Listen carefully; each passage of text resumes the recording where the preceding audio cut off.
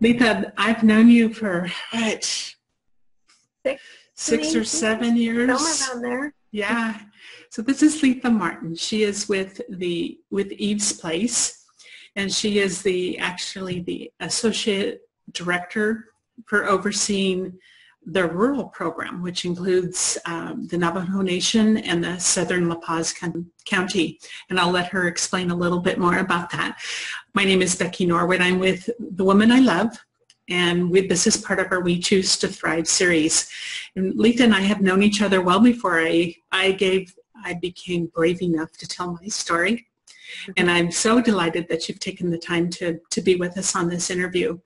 Leatha's very involved with Eve's Place, and she says in her bio that as part of her training to be a part of this in leadership and management, she designed and executed a project that would benefit the community, and that included setting up her day spa, which I'm familiar with her day spa.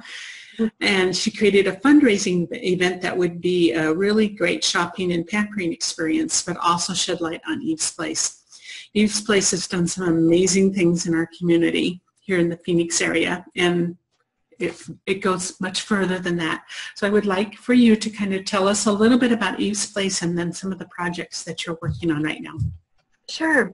Well, Eve's Place started off about 2004, and they started off with just a small group of women who wanted to do something in the Surprise area. And there were about 3 or 4 women who got together, and they were brainstorming as to what they wanted to do. And their first thought was to just build a shelter. And so that's really how Eve's Place got started. It was a small house that was in Surprise, and we think we had 2 bedrooms at that time. And we put as many beds as we could in there. And that worked out well for a short time until we really had more clients and we had room.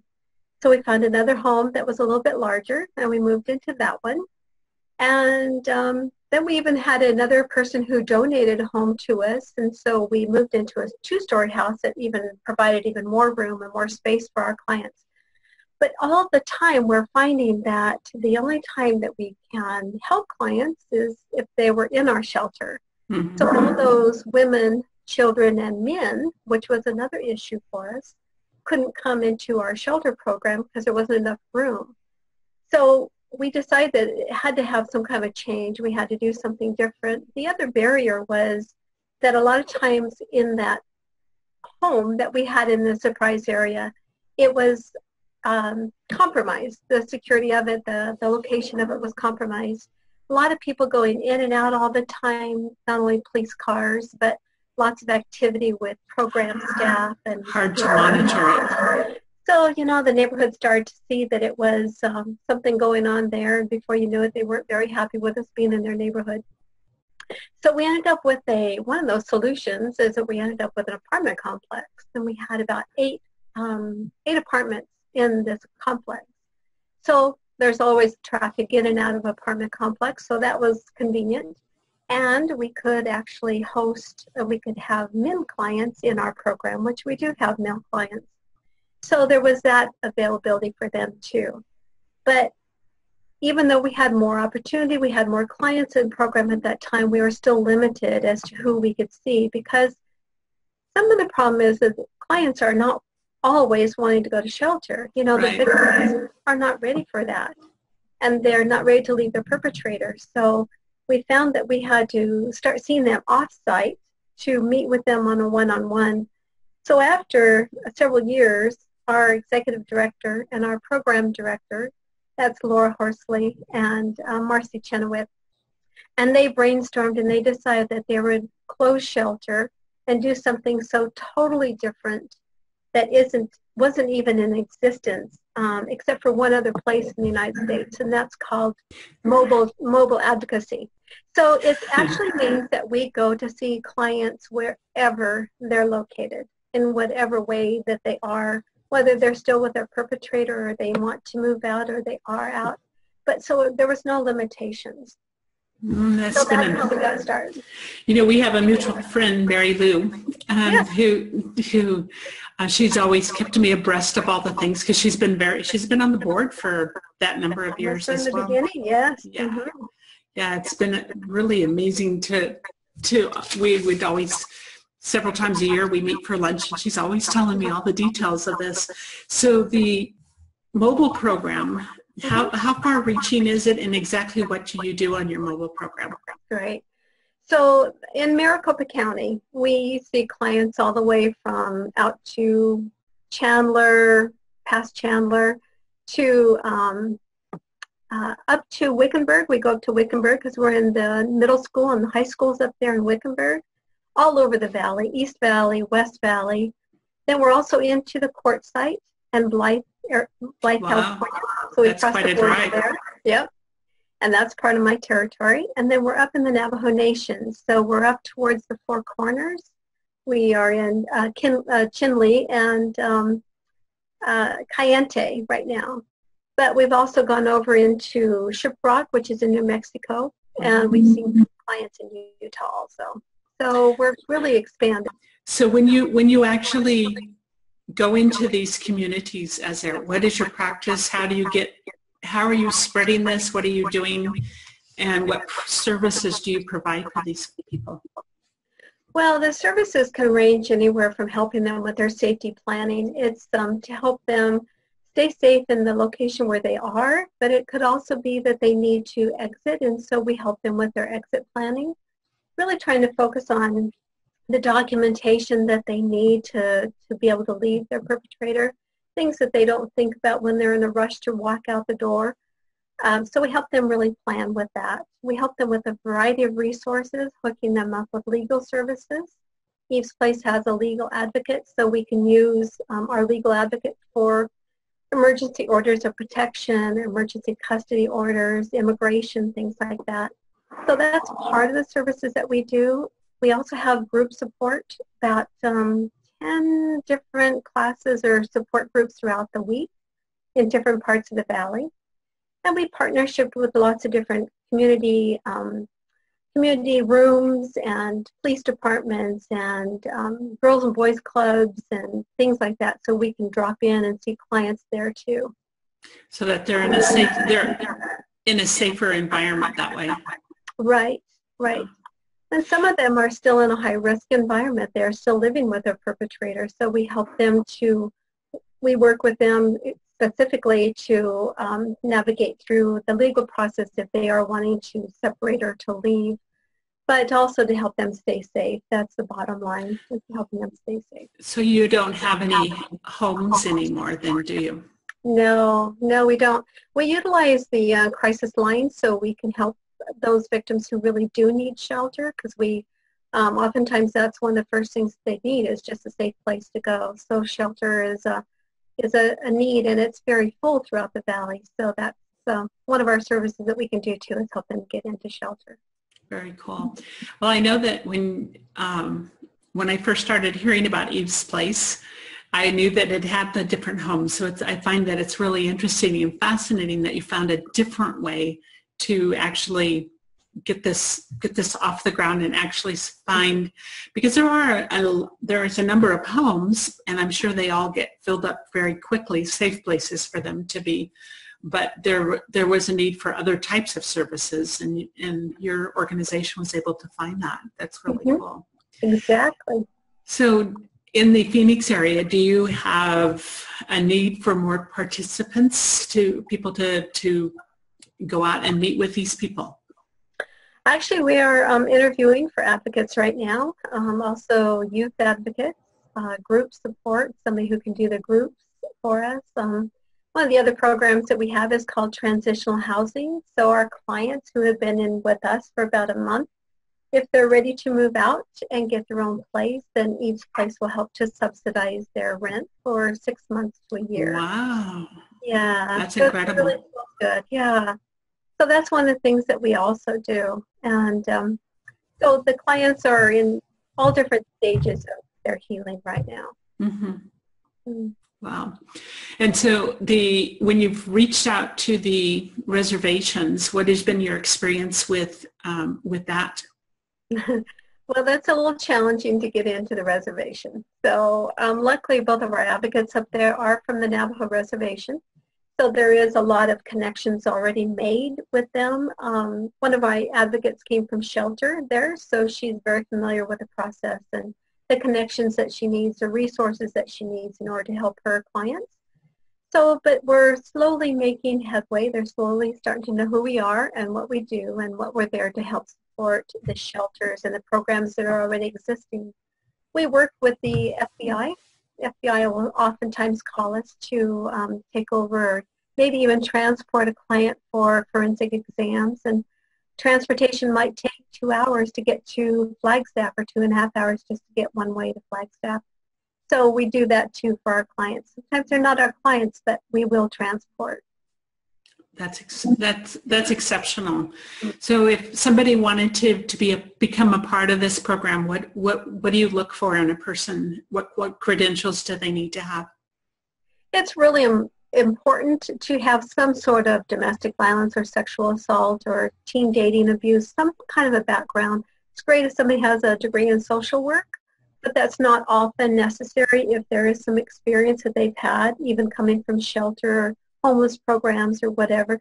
Somebody where they've been in the service industry of helping individuals to, better their lives. But because we go through a long process of training, we will help them to learn specifically about domestic violence and sexual assault if they're not familiar with it.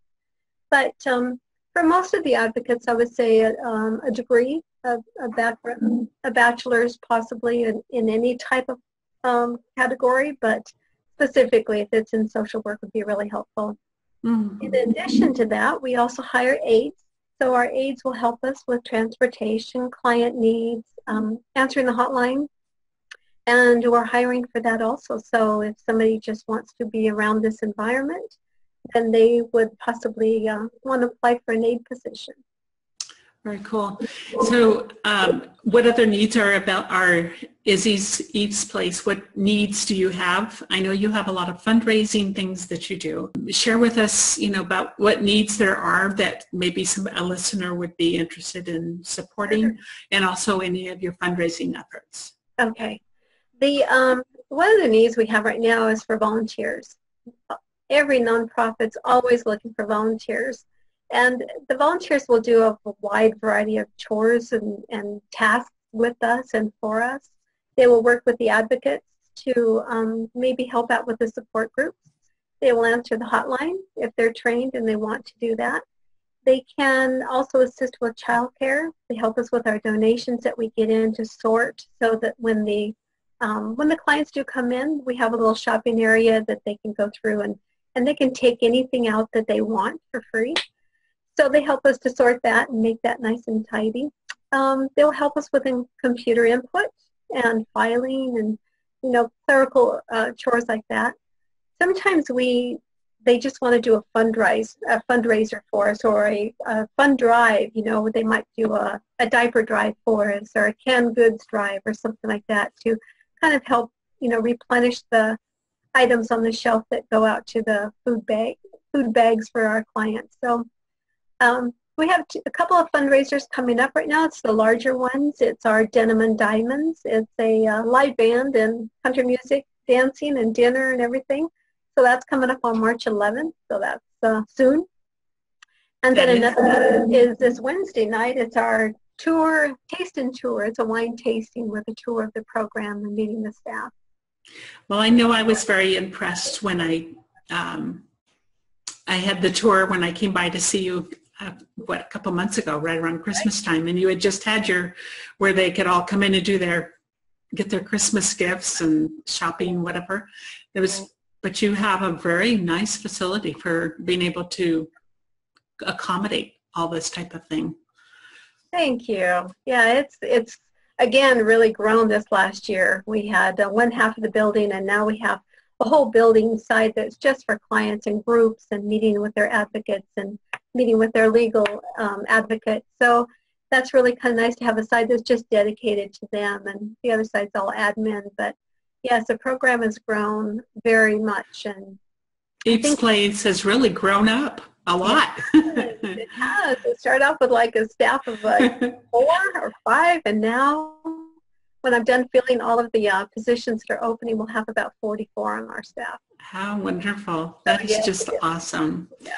So how would anybody get a hold of you, of Eve's Place, if they want to volunteer, they want to do some donation, they just want to learn more about your program? You students are here as interns right now. There are 6 of them interning with us. Yeah.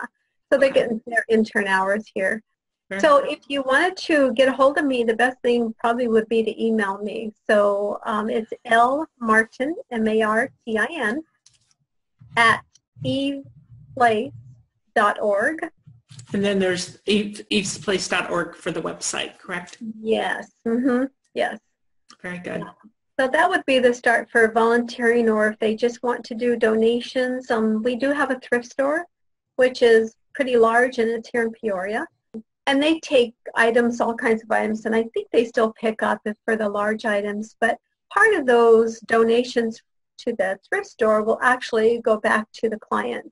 Some of the ladies in my transitional housing, when they've left and they don't have anything, they will actually fill out a wish list, and they will say what they need to open up their home. And so the thrift store will gather those things together and even deliver it to the client when she's ready or he's ready to move it to their apartment. It is so awesome to know that these services are out there, and there is some alternatives.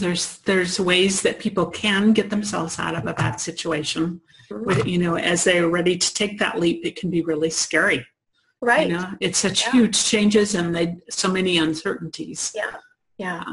It's helpful to have somebody who can help navigate through that, because it's not easy. It's not an easy program to leave where they're at and try to figure out your life's goals at that point, especially when they're so disadvantaged by income an awful lot. They don't have any money to themselves, and so we help with a lot of things that can help them navigate their own lifestyle, a healthy lifestyle again. Very good. And the teen program is amazing too. So that's another area that we're really focused on, in fact, February is Teen Dating Awareness Month. And it's helping those kids to know what is a healthy relationship. It's so often that they're so in love at this point in their lives that they don't recognize the warning signs and the danger signs of an abusive pattern of behavior. No, and it's such a vulnerable time of their life too. A lot of it depends on the background of how they've been parented. Still, that's when they're in a situation like that, if they haven't had a good solid basis and example to follow with some good solid foundation beneath them, this can be the most confusing time of their lives. Yes. Yeah. Very cool. Well, I know one of the young women that were in our We Choose to Thrive book does a lot of work. I know you've been in touch with her too, Tessa. The potential, the reach that you have is just outstanding. And I so appreciate that you took the time today to kind of make us aware of what's available and what's out there here in our local area. But it also might be a really great example for other communities that probably have never heard of something like this. Right. And is it okay for them to reach out to you to ask about your program? Absolutely. I'd be happy to talk to anybody that would like more information or to help them specifically if it's their need. Very cool. Thank you so much for taking this time for our We Choose to Thrive series. Becky, thank you so much for everything that you do too. I appreciate it. It was good.